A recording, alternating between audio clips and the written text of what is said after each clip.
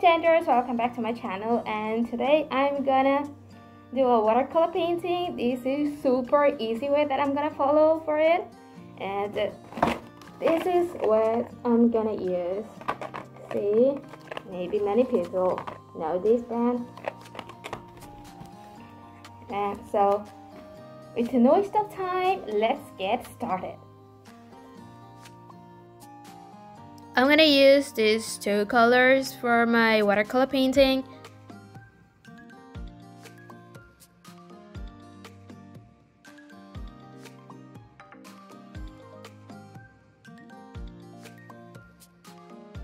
I'm using the masking tape to cover the edges of the paper for preventing the water goes to the edges of the paper. Before you start painting with watercolor, you need to know something, that you have to take good quality paper, because it is more important that you take a good quality paper, because if you don't take the paper which is not good enough for watercolor, it can get tear up with the excess use of water. At first, you need to clean your brushes and load with water, and then start to distribute the water all over the paper, because watercolor needs water. So I'm putting on the blue color, and we'll distribute the color with tap technique. And that's how I'll get the nice texture, and it's gonna look like a cloud. There's one more thing you need to care about before you start the watercolor: the brushes. Yes, you have to take care about the brushes, because you need to choose the right brush for your watercolor painting. And if you choose cheap brushes, then it will fade. It will shade the bristles on the paper, and it looks crazy on the paper. It will shade on the paper, and it will look so bad. I'm gonna keep the more dark to the edge of the paper, because that's what I need.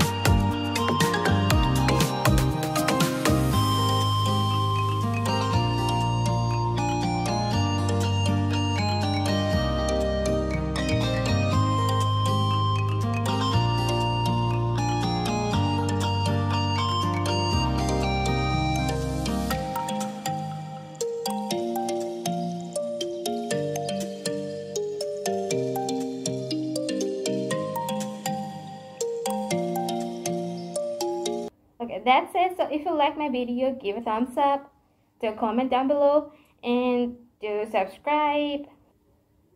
Bye bye till the next Sunday.